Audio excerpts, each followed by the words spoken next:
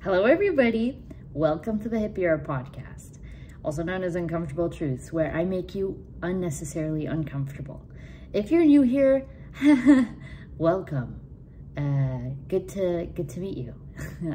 If you are a regular, welcome. Good to meet you. Guys, oh my god, I want to show you something. What is this? You might be asking. 100,000 subscribers. It's crazy. Guys, guess what? It's plastic. It's plastic. Gosh. Shouldn't have known this was a capitalist company. Now, you probably clicked on this video for one of two reasons. One, you like to hear me talk, which I think should be counted as a mental illness. Two, you want to find yourself. You know, you're in the abyss of life. You're deep in there. You know, you interact with people on a day-to-day basis, I hope. And you just want to find yourself. You want to know, who am I? Guess what?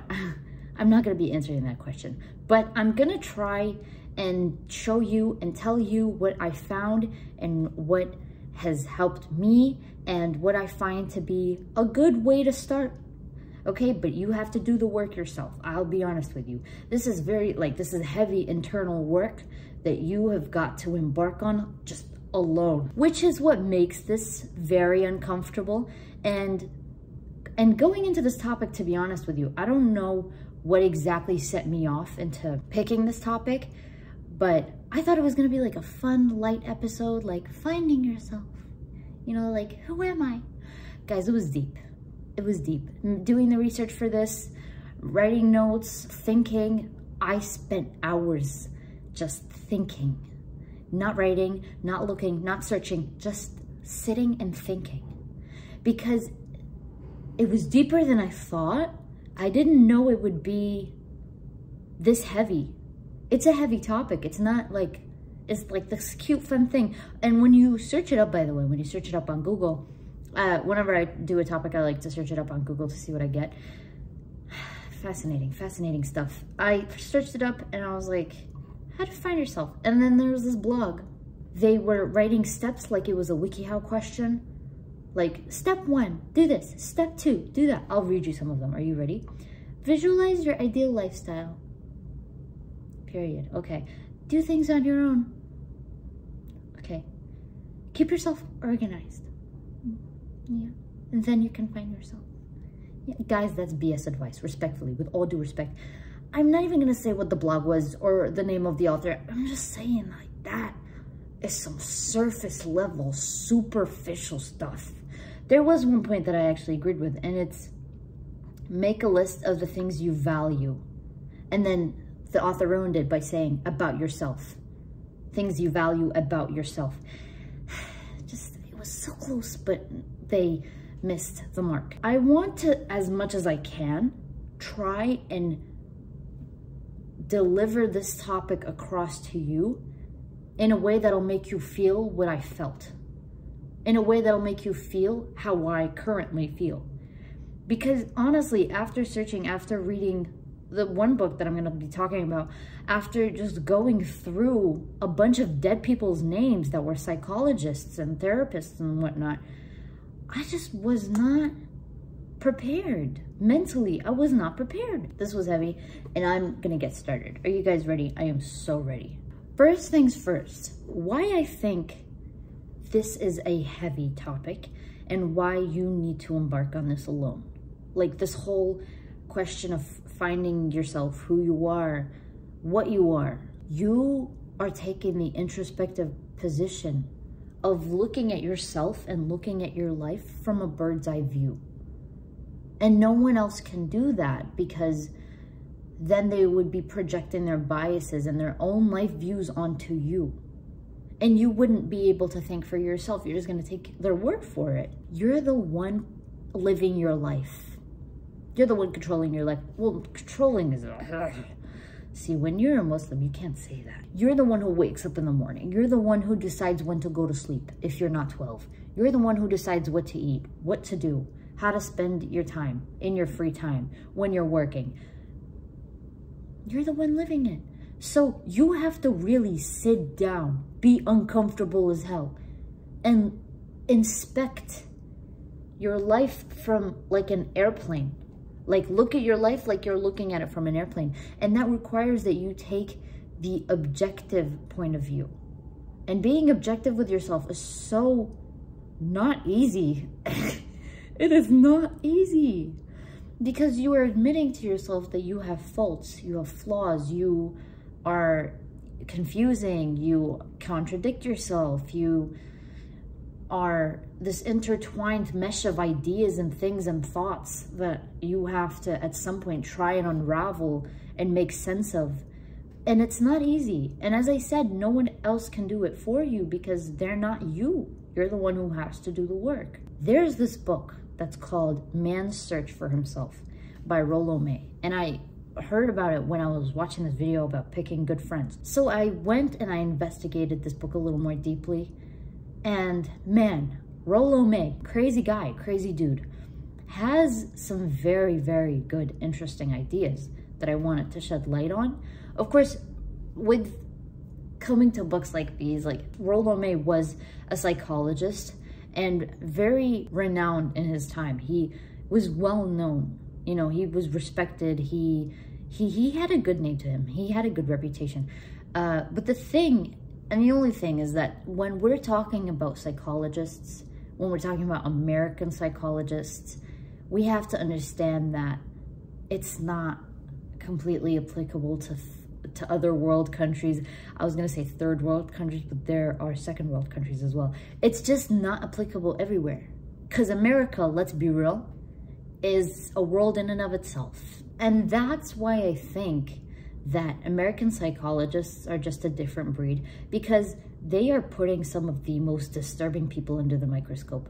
With all due respect, guys, I'm just saying America has been the country that progressed the most in the last century, I would argue. And with that comes its consequences. With that comes its side effects, you know, and it's such a, it's still accelerating, this pace of progress and movements and all of these ideas and behaviors and etc. being adopted by an entire society. It's unlike any other country. So that's why I feel like American psychologists are genuinely something else. They're studying something completely out of the ordinary that does not apply to other people, like, say, Middle Easterners living in the Middle East. Bias is a natural thing of life. The first page alone of the book, Man's Search for Himself, spoke absolute volumes.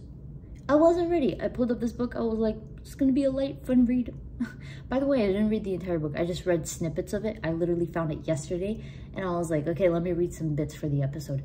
But I found myself glazing over a good chunk of it, a good chunk. In the beginning, he talks about our predicament, our big problem, our problem that is very prevalent, but is not discussed enough.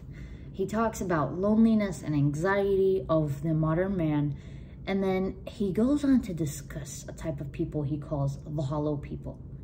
Now, this caught me off guard. I was like, sir, you are stepping boundaries here. And then I kept on reading. He did step boundaries, but I just kept reading. And then he was talking about how people who are hollow from the inside, these people latch on to ideas, to people, to things, to constructs.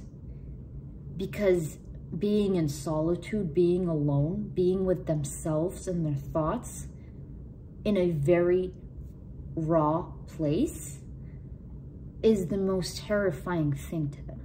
He was talking about how you cannot depend on external entities to complete yourself. And that's interesting because you see some people that are heavily invested in their work.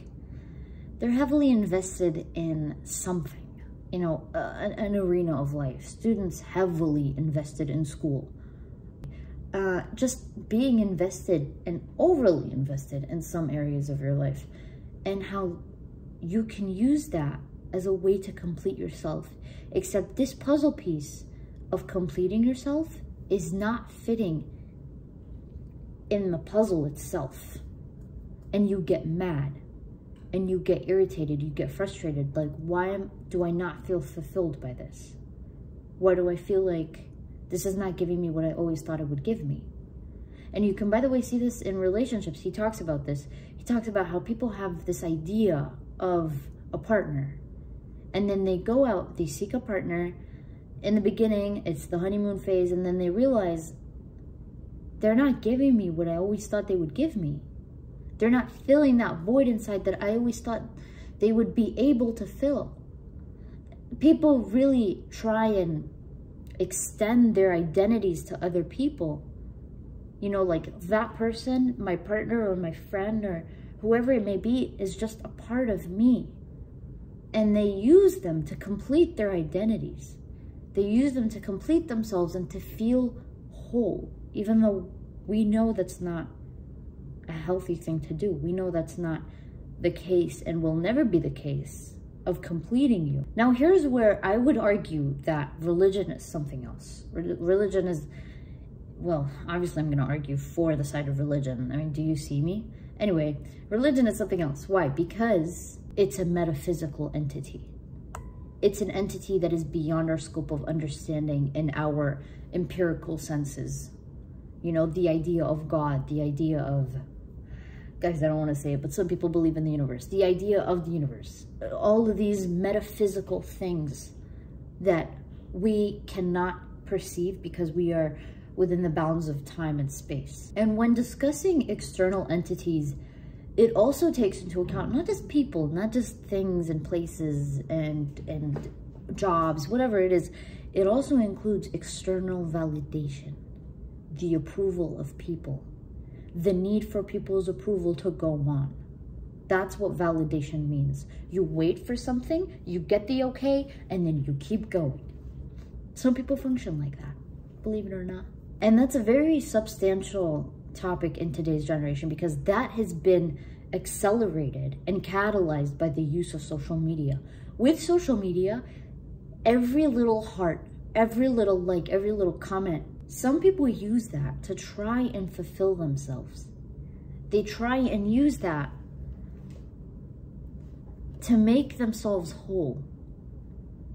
And then it slowly but surely starts to eat away at their identity because they're not living their life anymore. They're living what is like a picture to people. I have to look good for the people. I have to look good for this picture. I posted this picture on my story the other day, and I don't know what I was feeling that day, but I was like, I love the way I look in the hijab. And then I took a picture and I captioned it, I love my hijab. And the amount of responses I got, I look presentable, I look decent. I will no longer be doing that again. I will never look decent again. The amount of responses that I got saying, oh my God, you're so beautiful. I was like, okay. Listen, I'm not here to like brag like, guys, I'm just better. We know that already. That's not an argument. But I just looked at this and I was like, I don't usually post this kind of content. But what about the people that do? What about the people that, for a living, they post this kind of content to look good, to look presentable, to look like eye candy for the people or whatever? It just felt like I slowly stopped thinking about my thoughts. I stopped thinking about who I am. And I know it's like not that deep, but I'll make it deep. I started thinking about what people thought of me and not what I thought about myself. And that's when the change that I think is lethal starts to take place and starts to destroy you and eat away at you and starts to eat away at your identity and who you are. And so then finding yourself is the most impossible task that you could give yourself. And it's sad, but it's true. And it's happening all the time. People want to look good on social media all the time. And I know the connection is a bit wonky here. Like you're probably thinking like, how did you make that connection of finding yourself and posting good pictures of yourself on social media? It's not that. It's just, there is external validation involved. This is not the topic of today. I could talk about external validation for hours. I'm talking hours on end. Here's where it gets really interesting. Rollo the author of the book. I don't know if you guys knew that. Did I mention that? I probably mentioned that, yeah. Rollo believed that anxiety influenced much of our society. In fact, he spends most of the time in this book talking about how anxiety is like the ruler of the people. And he's got a point. Again, guys, he's talking about Americans. I know they're weird, but we have to stick this path together. I'm kidding. You know, most of my viewers are from America. I'm sorry, guys. I don't mean anything I say.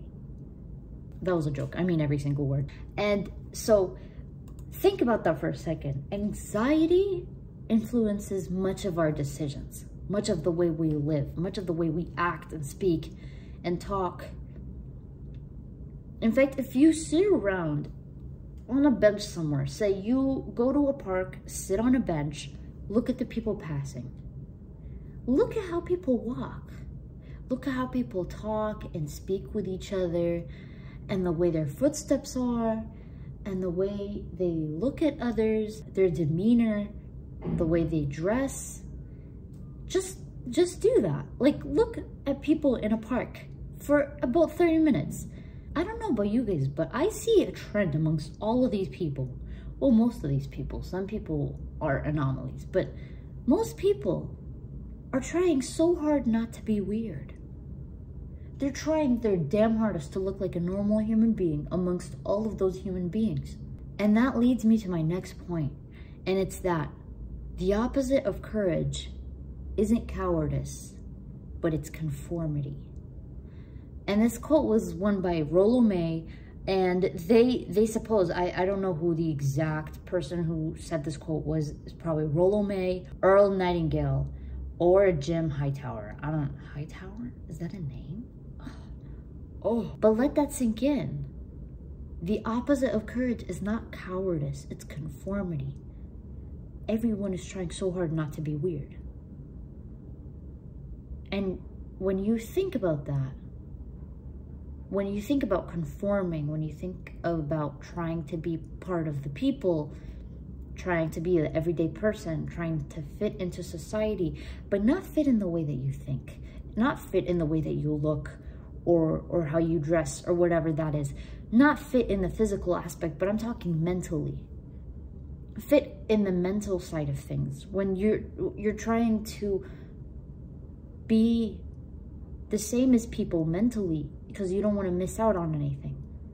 When you want to feel what others are feeling. When you try and imitate how other people are because you think they have it better.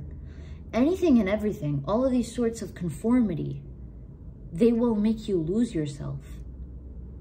Because instead of you trying to discern yourself, set yourself apart, and figure out what it is that makes you, you choose to go the easy route, but actually the more painful route of just conforming and being like everyone else.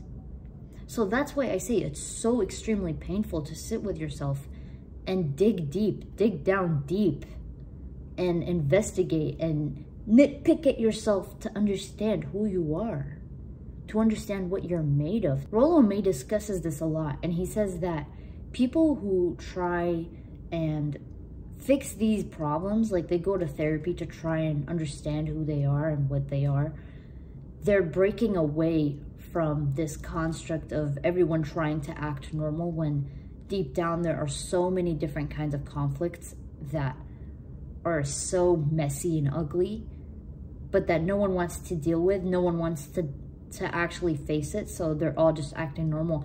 So it's like the person going to therapy is the crazy one, except they're the actually sane one. Here's the thing. Here's actually the thing. That's what Rollo said, not what I said. There's a difference.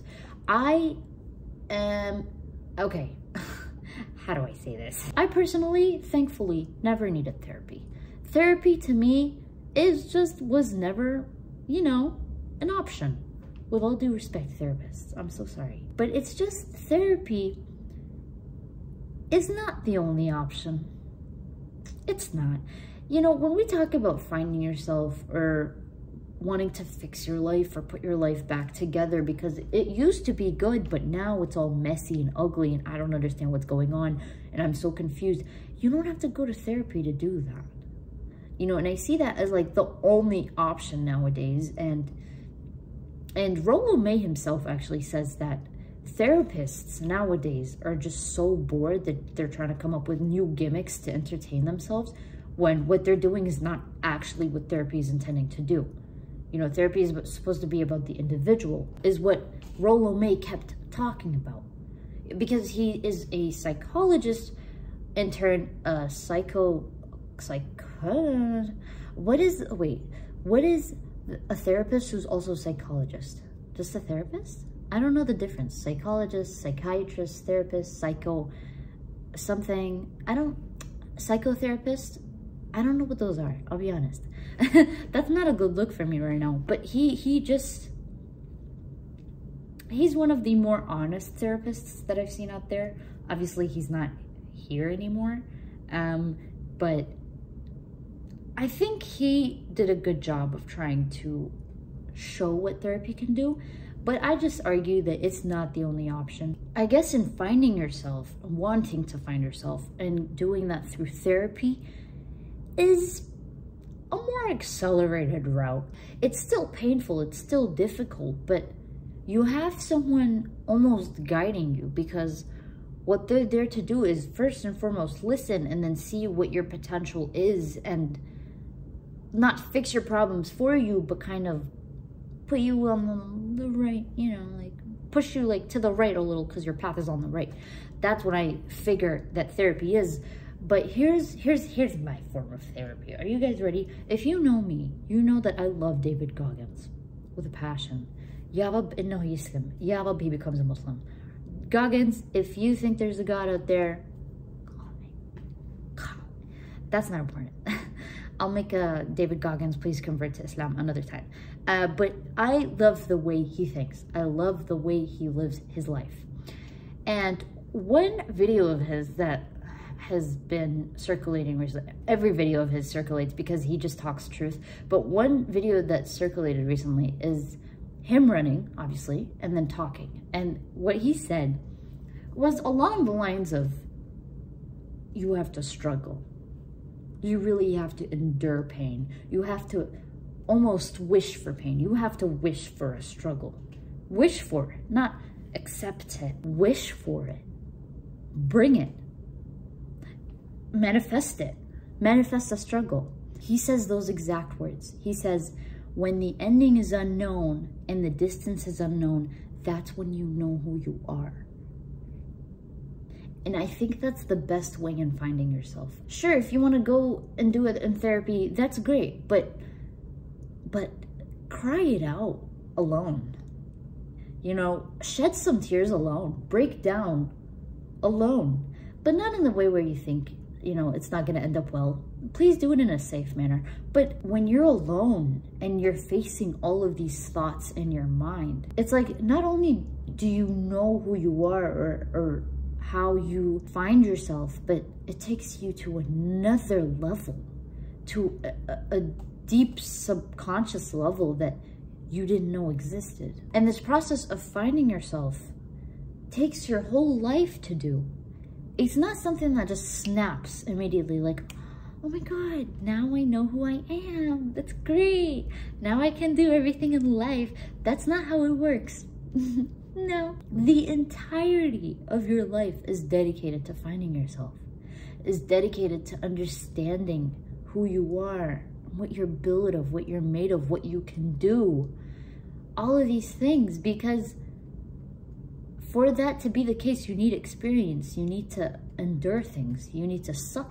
You're gonna suffer a little bit, but you're gonna be happy about it. Quite literally those words. Now, in the midst of all of that, and breaking down and struggling and going through the journey of finding yourself, you are gonna make friends in life. But the thing about it is that you're also growing with time. You grow every day, I hope.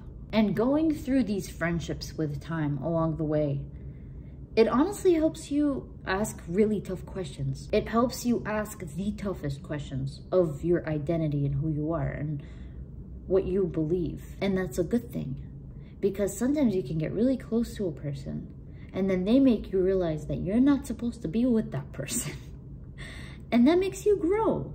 That makes you grow a whole lot, because in understanding who you are and finding yourself, it's like you're fine-tuning your compass. Imagine having this compass, and the more friends you have, or the more friends you've gone through, the more you're fine-tuning this compass. You're adjusting it, you're making sure it's tuned correctly, and then with the more friendships, it starts to become more accurate, and then more accurate, and then more accurate, until it starts to lead you and guide you to the place where you have found your people.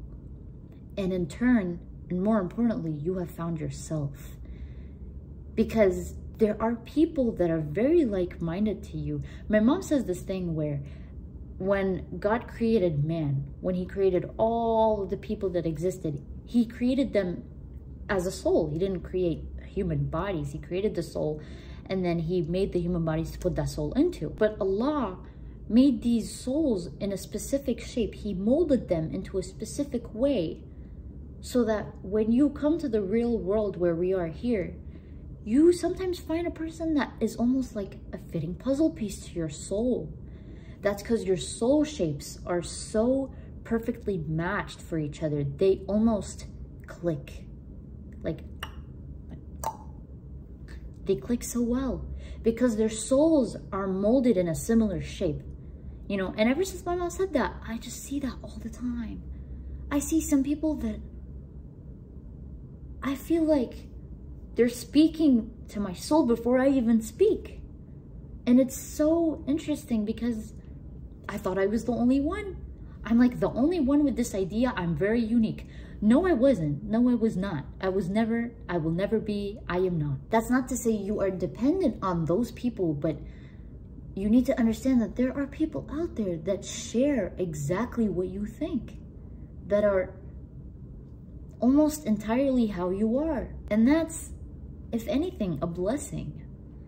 It's a blessing, you know, and it has been honestly facilitated by social media. Like we do see people online that are more like us than we do in our actual social circle in real life. You have to pick really harshly. You have to be harsh, you have to question, you have to investigate, you have to ask yourself the tough questions. Did I like it when they did this? Do I accept that they do this kind of thing?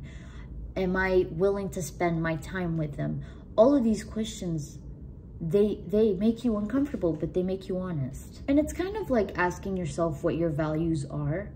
You know, for me, alhamdulillah, I have Islam. Like that is my compass. That's the only thing I need. You know, I don't need anything more than that. If someone that I'm spending time with that's Muslim does something that is really like just icky, that does not go with Islam, I'm just gonna make a mental note and then I'm gonna like back away.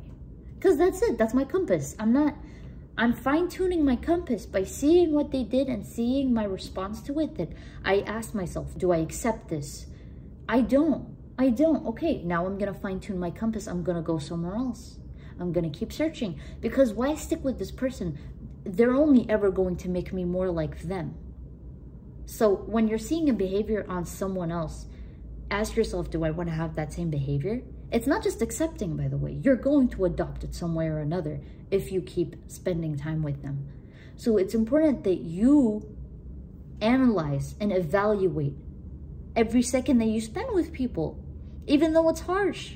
But then by that, you're also making it easier on your future self, because you're not changing because of the people. You're changing for yourself. And you're changing yourself to be better, to be a better version of yourself, and to find the right people eventually. And then you'll find people that will lift you up. That's why they say always try and find a friend that is doing better than you, a more ideal version of what you want to be or who you are, because trust me, one way or another, you're gonna adopt their behavior. You're gonna adopt their attitude, their thinking. It's really not a joke when it comes to this at all. So pick really harshly, pick really wisely, be freaking just judgmental if you have, no, don't be judgmental, but really be picky, be very picky. And to cap it off here, there's this one question that I wanted to ask you guys, and it's gonna be uncomfortable. The question is, how different would the world be if you weren't around? You're probably thinking, like, sitting there thinking, oh, not that different. Okay, that's great. That's why I wanted to ask the question, because a lot of people, when they think about that, they think about it from a very pessimistic point of view, like, oh my God, I'm not contributing to the world as much as I thought I did. But here's the thing. The question is a matter of how you approach it. How do you approach this question? You can approach it from the point of view of, I'm not enough, you're so right, I'm probably not doing enough to actually change the world. But then you can take another approach and you can ask yourself, what can I be? What can I do to leave a positive mark on the world? Because yes, we can think about finding ourselves, we can think about who we are, think. We can think all day long. But we're also put here for a purpose. And inevitably, that purpose is interconnected. We're not here for our individual sake. We're not here to be alone. We're not here to do our own thing and then leave. We're all here for each other. And yes, that sounds like freaking High School Musical, but we're here for each other. And so that we can help each other, we can lift each other up, we can leave a positive mark on each other's lives and teach each other things and learn from each other. Because life is so sad if we're just living for ourselves. You know, so that's a question that I want you to think about. And be uncomfortable asking it. It's okay. It's okay. In fact, it's gonna make you think, oh, I'm not doing much. You probably aren't. You probably are not. I'm kidding. That was a joke, kind of. But no, it does help you in, first and foremost, understanding who you are, but then also understanding what you want to be. What you want to be and what you want to do. And you understand that faster, by the way, by helping people. When you help people, when you give aid to a friend or an acquaintance or a peer, whatever it may be, you actually start to understand yourself better. You start to find yourself better. Take the first step by helping someone. Just help someone. And then do it again, and then do it again. And you'll notice yourself going to a place where there's a lot of familiarity, where you're going to a place where it feels like home. And I don't know how to explain that other than to say that I think I've lived it. Because by making these episodes, by making content that people love and people laugh at and people enjoy, I think it made me realize who I am. It helped me in understanding who I am and what I was made for. And so I think that's the first step. That's a good step. Just to help someone. And that's a wrap. I'm gonna go pray now. Literally the call to prayer right now. And I'm gonna see you guys in the next episode. Bye-bye.